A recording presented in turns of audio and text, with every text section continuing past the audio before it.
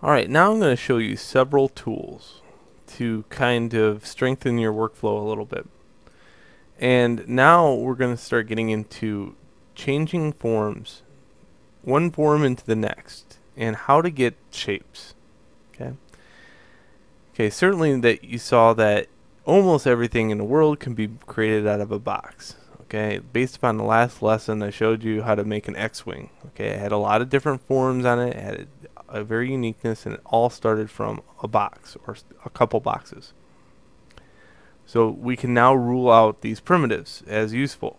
We don't have to need to know the cone, the pyramid, the polypipe is useless. But what I wanted to show you is several techniques and things you can do with a box. Okay, so shaping the box, changing it into another form.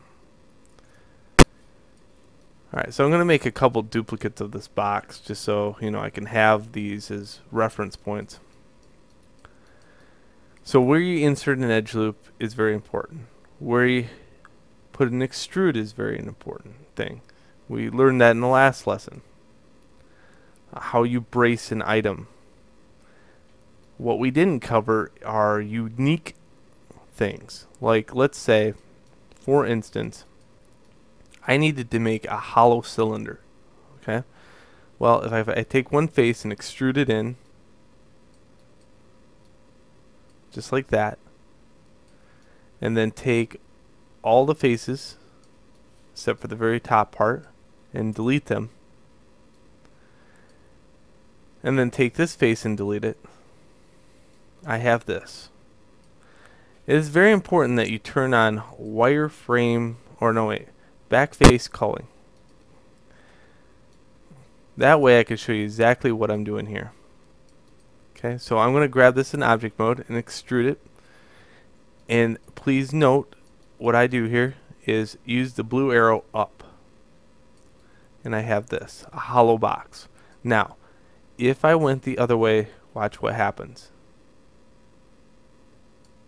Okay, so whenever you're extruding an entire part, it's very important to note, always use the blue arrow up, not down, or you'll flip the normals. And I'll go into what normals are here shortly.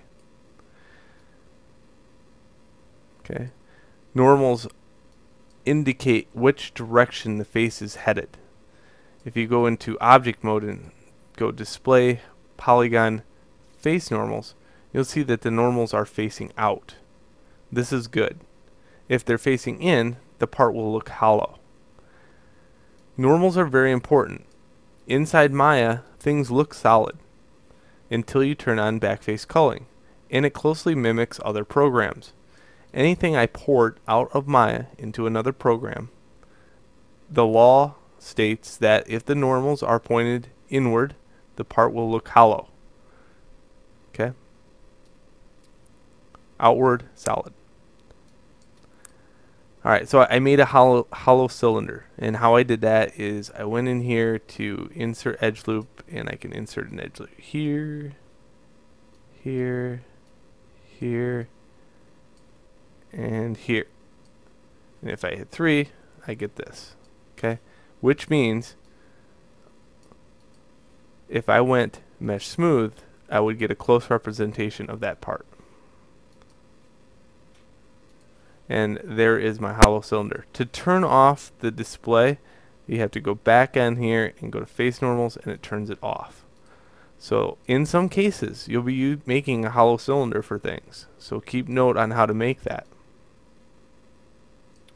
It is much different to make a hollow cylinder than a box with a hole in it, which happens all the time also. So let's look at that oddball scenario. In this case, I'm going to brace the outside edges of the square so the form doesn't collapse in on itself.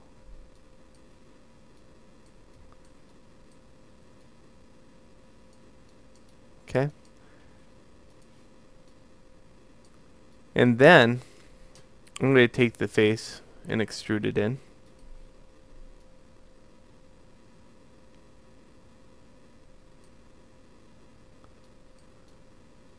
And what will happen here if I go mesh smooth, you'll see that the outside stays true, but the inside does not. Well, what happens? Well, if I go, let's say I make a hollow box.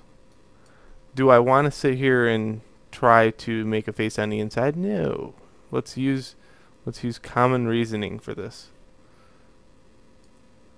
If I take all the faces on this box and delete all the faces that make up the outside edge of the box, like this, and this is a little hard sometimes to highlight those, but if I look at the top part now, I have the top part not highlighted because I used the side to actually highlight the box, and it goes all the way around just fine, just like that, and I can delete it. I can also delete this hole, and then I could take this item and then extrude it with the blue arrow, but this time I'm going to go to the move command and pay close attention that I go up. There we go. We have a box with a hole in the inside,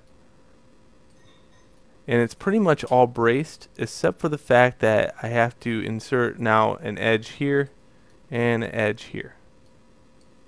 Okay, an edge here and an edge here.